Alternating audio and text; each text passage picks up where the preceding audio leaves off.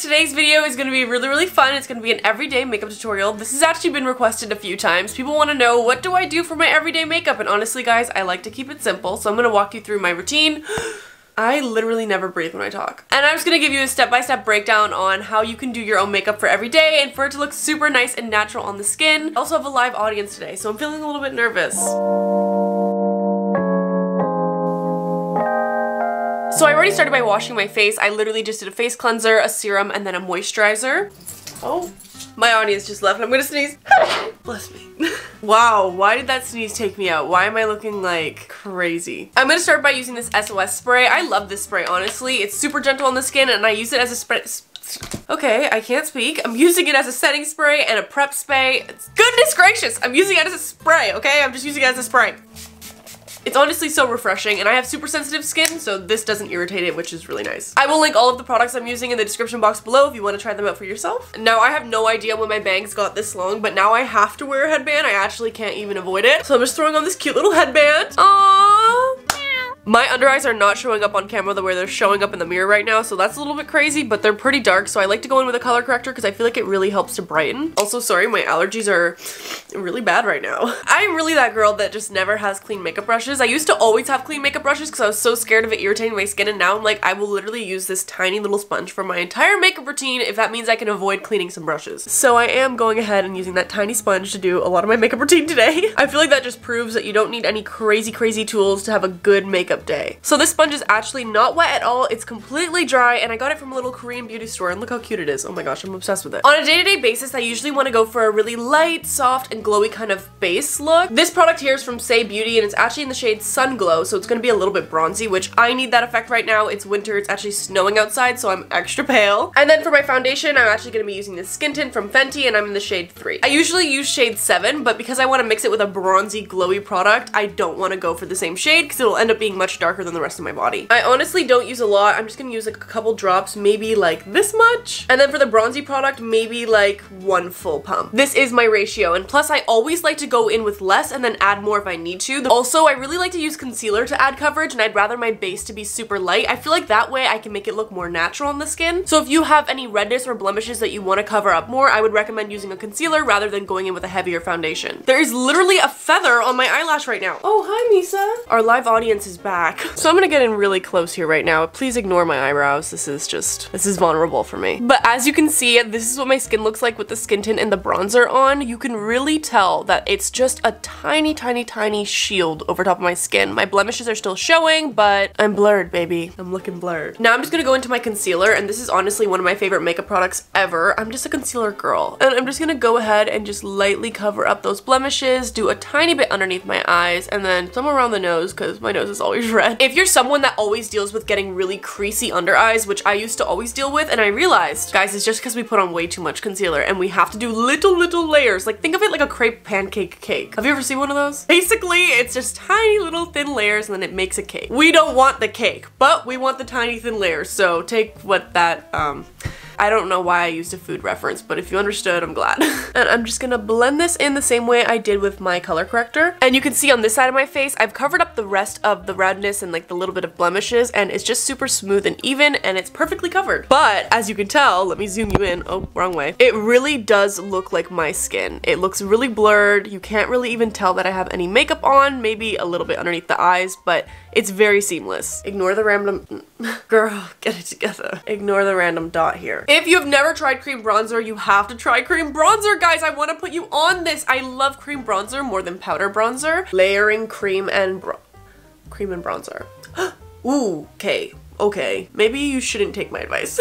Moving on. I actually went to makeup school, and I used to do bridal makeup and makeup on film sets and all that jazz. And one thing we learned was to layer cream and powder products because it makes your makeup last longer, because there's like the base and then you set the base and then it's like magic. Today I don't need the longevity part, so I'm not gonna add powder bronzer, but if you need your makeup to last all day, I would highly recommend trying to layer your products. Now that I have my bronzer on and I'm feeling a little bit more like myself, I'm gonna be moving into blush. and this looks like a giant blush because it basically is. This is the Say blush. I'm literally so grateful anytime brands send me PR because I'm absolutely makeup obsessed, I'm skincare obsessed, I'm hair care obsessed, I'm everything obsessed, so I love getting free makeup. It's such a blessing. This is not sponsored, by the way. Nobody is paying me to say any of this, and I was not told that I will get these products in exchange for posting a video. I just organically love these and just wanted to share it with you guys. Apparently they launched new colors, and I don't know if I've tried this color before called Sweetie, but I want to try it today, so if I've tried it before, I guess we'll find out. This is their Dew blushes, and I actually really love the formula of this, and I think you guys would too. Basically, it's kind of like a very sheer liquid blush. Now, this is nothing like the Rare Beauty blush. You don't have to be careful with how much you apply, and I'll show you that. I'm just gonna apply a little bit right here. This is giving like a watermelon-y pink color. Now I'm gonna be taking a Duo Fiber brush. This is not my favorite one, but this is the least dirty one that I have on my table. I feel like Duo Fiber brushes blend out cream products and liquid products really well, which is why I tend to reach for them. So when I'm blending out my blush, I don't want to bring it past this area, and I don't want to bring it too far up my forehead, so I kind of go in a shape like this up to my brow bone. I kind of like blending it a little bit on my brow bone. I need to get it together.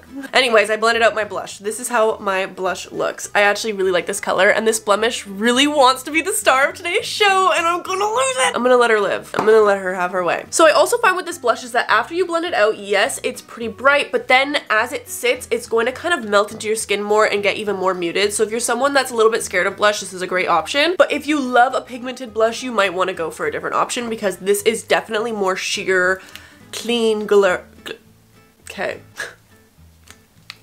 Let me try that again. Clean girl vibes. Now, because it's winter outside and I want to be a little bit cold, I'm gonna add a little bit of blush on my nose here and also just a little bit underneath the eyes for more of a cutesy, I need a hot cocoa type of vibe. So remember when I said you shouldn't layer your creams or your powders? That doesn't count for highlighter. I'm going to actually set my face before I go in with my highlighter, and that's just because I feel like it looks better, and I also don't want to set my cream highlighter and make it matte because that would defeat the whole purpose. So I'm gonna go in with my powder first. I'm actually gonna use this pressed powder. I'm gonna go for a powder that matches my skin tone. Actually, it's a little bit lighter than my skin tone, but it ends up working out. So I'm gonna give you guys a pretty close-up view right now of what my makeup looks like on my skin. So you can see that this is very skin-like. Obviously, a few of my blemishes are still popping through. That's because I didn't really use anything full coverage. I'm gonna be so real with you guys right now. Because my bangs are usually in my face, I don't ever really do my eyebrows. That doesn't mean I don't like to do my eyebrows. Like if I'm going to an event or something special, I will do my eyebrows because I like how they look on camera. So for the sake of today's video, I filled them in a little bit, and now I'm realizing why I miss filling in my eyebrows because I'm looking at them and I'm looking at myself in the mirror and I'm like,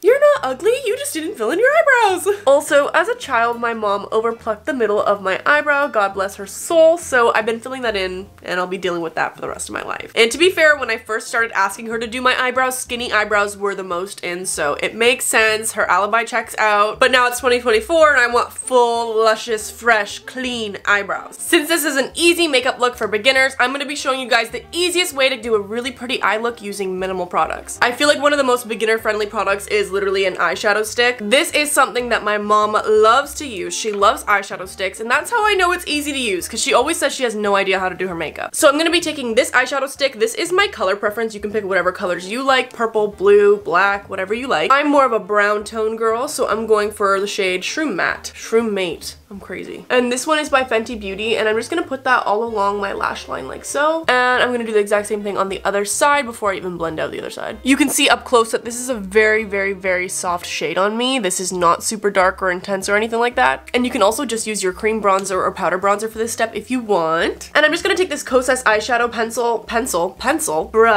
eyeshadow brush. And I absolutely love the shape of this. I feel like it's the perfect amount of thickness, and I love how it's straight across because I feel like it really blends stuff out and keeps it near your lash line really good. It's really good.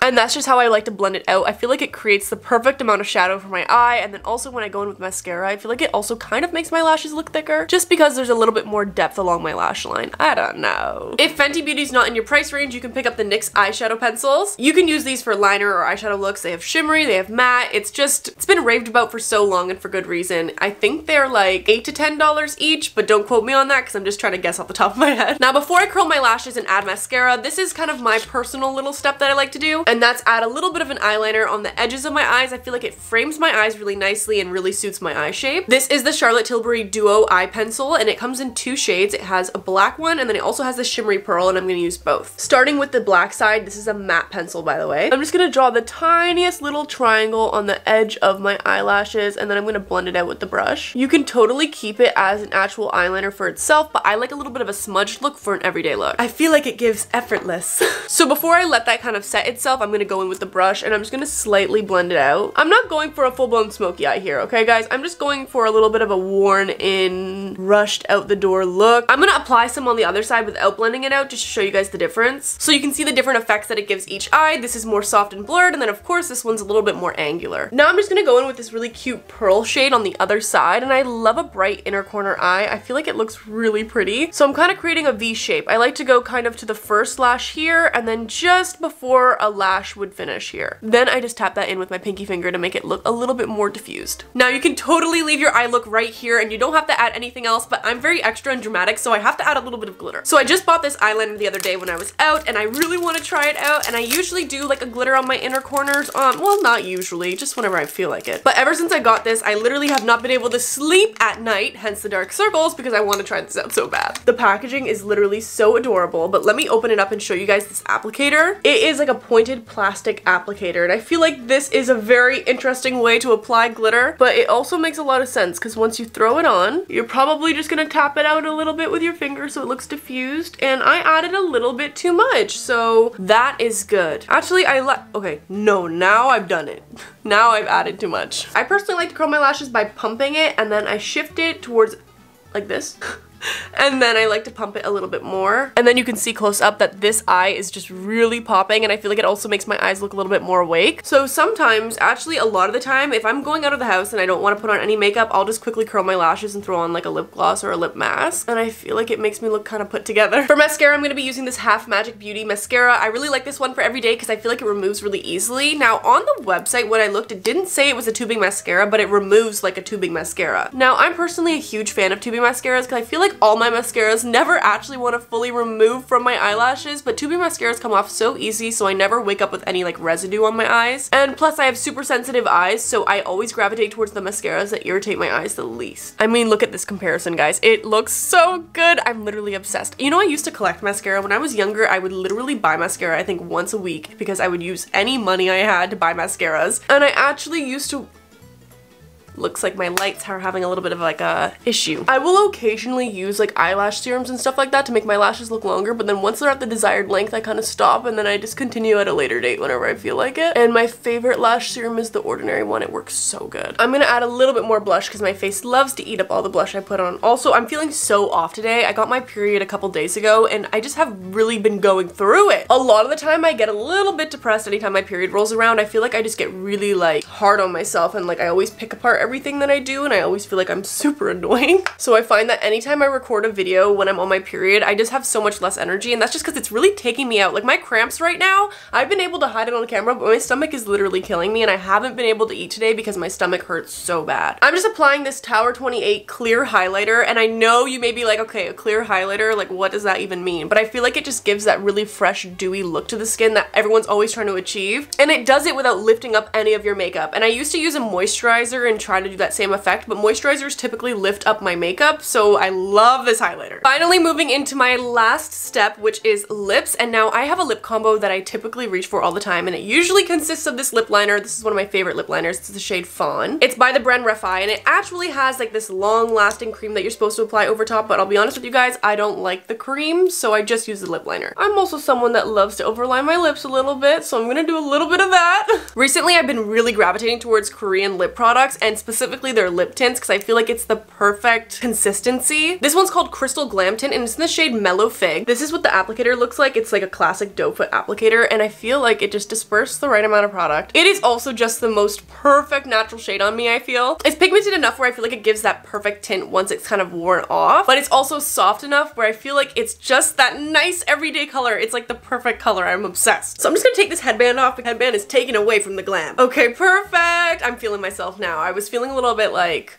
Is the makeuping? Because this is not going to be good. This is supposed to be a tutorial. I feel like this is a very perfect beginner-friendly look because it's not too intense. Everything is very blended and soft, and honestly, even with the liner, if you're not used to applying liner, you can just smudge it out and then you get a really cute effect. This is the makeup look up close. As always, thank you guys so much for watching this week's video. I literally love you guys so much, and I know this week's video was a little bit late. I had this whole fiasco with my charger. It ended up breaking, and then I ordered one off Amazon, and then it was the wrong charger. Oh my gosh, I've literally had some serious complications. I also have no tripod, so currently my camera is on top of a bunch of random boxes because I lost my tripod. And on top of that, I updated my camera, so my new camera is way too heavy for the tripod, so even when I fix it up, it just starts to slowly go down as I continue filming. Anyways, we're back, baby, so expect weekly videos from now on. If you're just sitting there being like, oh, I wish I could see Truly's face every day, go check out my other platforms because I post daily on those, and I would love to see you guys there too. And well, I love you guys so much. Thanks for putting up with me, and I will be seeing you next week.